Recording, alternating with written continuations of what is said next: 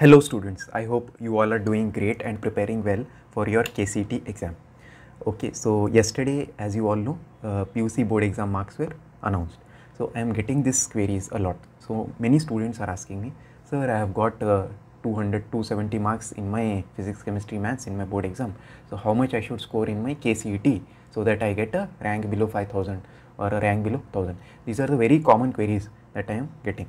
Okay, but one thing I want to tell you is don't waste your time thinking about this. Many students have got distracted and they have stopped studying. Okay, they are wasting their time. But if you are a very intelligent student, if you are wise, use your brain. Don't waste this time. This time is very important. Utilize this time. Hardly 7 days are left for your exam. So you can revise the formulae, solve the questions. You can watch my videos. I have posted videos on most repeated question. You can go through those videos, look at the question, pause the video, try to solve it, and if you are not getting the solution, look at the solution. So put your energy in revising the formulae and trying to solve more and more questions. So that should be your thing, and stop thinking about this. That is the reason why I am making this video, and I will be trying to keep it as much short as possible.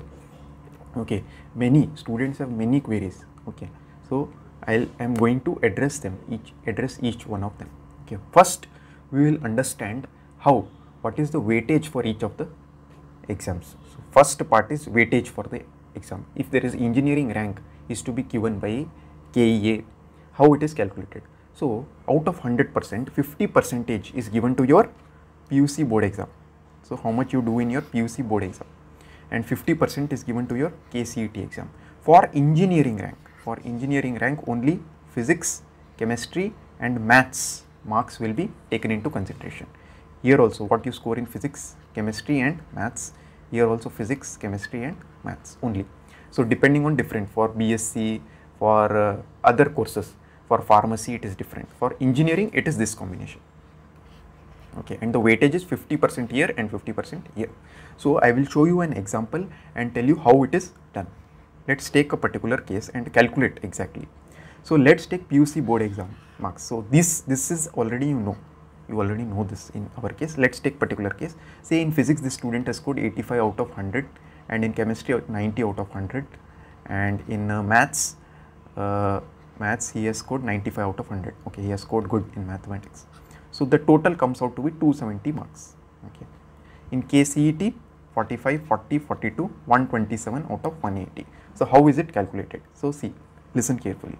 So here 300 marks, so 300 marks is 50%, but he has scored 270 marks. 270 marks is how much? You just need to cross multiply here, 270 into 50 divided by 300. So you will get 45%. Here 180 marks is 50%. So but this student has scored 127 marks. So this is 127 into 50 divided by 180. So if you calculate this, I have already calculated this, it is 35.27%.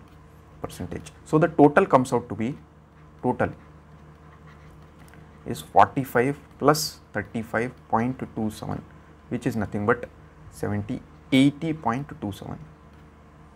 Right, am I right? Yeah, 80.27%.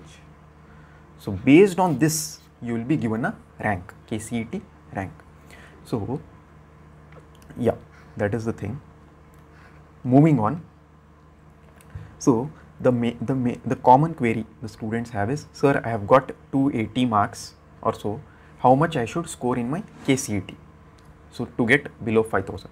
So I have created a rank prediction tool which you can use to find the rank. So let me make it very clear before we go to that part. So this is the rank prediction tool that I have built. This will not give you the accurate rank. It is just an approximation. Nothing in the world can predict the 100% accurate rank. Okay, because we don't know. It will all depend on the difficulty of the exam, how the students are performing. Still the exam is not happened. So use this tool as just to get a rough idea about how much you have to score in your KCET exam. So let's take an example. PUC board exam marks. You already know how much you have scored in your PUC board, physics, chemistry and maths. Let's take the total comes out to be 275. and KCET marks. KCET marks, we can try numbers. Let's take 110 marks. Okay, let's see what is the rank it is predicting. So for PUC board of 275 marks and 110 marks in KCET, the predicted rank is 4818, but this is not the exact rank. Your actual rank may vary in the range of 3800 to 6318. So this is just an approximation. Don't make any assumptions on based on this, because you students are coming up with this kind of doubts. That is why this tool I have created. So you can check out for other things also. 270, maybe KCET marks you can increase. You can increase it to 115. Now check what is the rank. So now the rank is 3081. So the rank has significantly improved. Okay. So this is how you can try out other combinations and check out the rank, so that you will get an idea about how much I have to score in my KCET. Okay, if I score up to 130 or 140, I can get this much of rank or this much of rank. Okay, so use this as just a prediction tool, that your actual rank will vary. This is not 100% accurate. I am telling it to you again. Okay, I hope this video was helpful. You got all your doubts cleared. And one more thing I am telling you, don't waste your time watching videos. You will find many videos on rank versus marks, so and so. Please don't watch them. For you, time is very important. Utilize it to only study. Once your exams are done, you will have plenty of time. That time you can explore YouTube. There are many channels where these things will be discussed. So you can go and watch them. Okay, that time you will have lot of time. But for now, please don't waste your time. That is all. If this video was helpful to you, please press the like button and subscribe to my channel so that you don't miss any of my videos. The link to this website is provided in the pinned comment. Okay, there you can find the link to this website and you can go there and check. You can also follow my most repeated question series, where we are discussing most repeated question from every chapter. So you can go and watch those videos, pause the video, try to solve the question on your own, and if you are not able to, you can watch my video. That will significantly improve your rank. Okay, that is all. Thank you.